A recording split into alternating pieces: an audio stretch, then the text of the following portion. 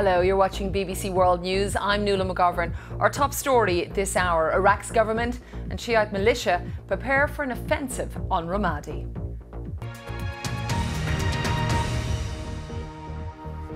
Welcome to the programme. Well, other stories that we're also keeping across for you.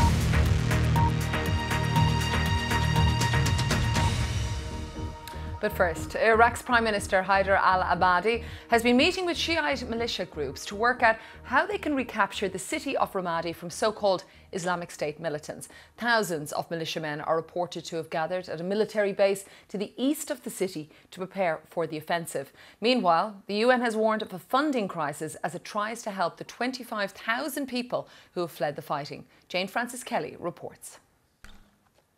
Well, meanwhile, the Iraqi government is also fighting so-called Islamic State militants in the northern city of Mosul.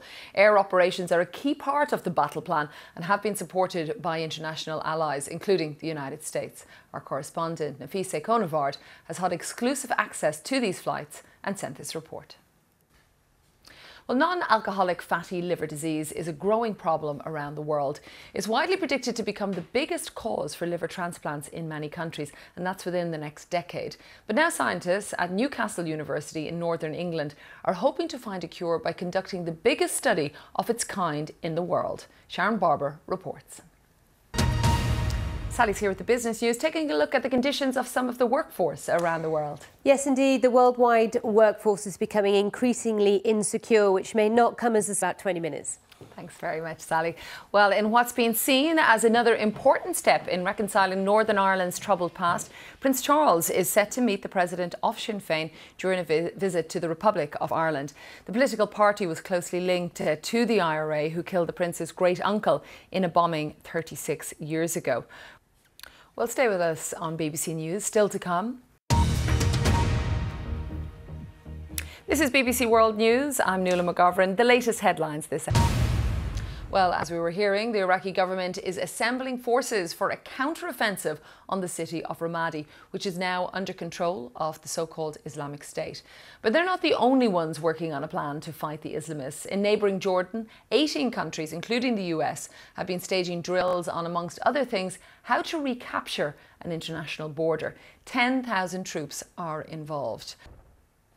Well, one of the big problems for long-distance space exploration is how to feed astronauts who are away from Earth for extended periods of time. Growing food in space seems like an obvious answer, but it isn't that easy. So now there's a project being launched to see thousands of school children. They're going to experiment on seeds that have spent 6 months on the International Space Station. Our science correspondent, Palab Ghosh, tells us more. So it remains to be seen what will happen. Well, to matters on the pitch, and West Bromwich Albion have beaten newly crowned English Premier League champions Chelsea. That's 3-0 at the Hawthorns, inflicting just their third defeat of the season. Australian teenage golfer Minjee Lee won her first LPGA Tour title on Monday, shooting a 6-under par 65 in a rain-delayed final at the Kingsmill Championship in Virginia to finish 2 shots clear of South Korea's So Yeon-roo. Well, Hollywood superstar George Clooney has told the BBC that he intends to do more to help the people of Syria, but without being formally involved in politics. He also explained how his marriage to international human rights lawyer Amal Al-Mudin, who's of Lebanese origin, has given him a new perspective on the Middle East. George Clooney was speaking to the BBC Arabic's Sam Assi to promote his new movie Tomorrowland, A World Beyond. So no political ambitions there. George Clooney talking to the BBC Arabic's Sam Assi. Now, don't forget, you can get in touch with me and some of the team on Twitter. I'm at BBC NUALA. And coming up in a few minutes, World Business Report. Sally will have that. But first, let's take a look at the weather where you are. Goodbye for now.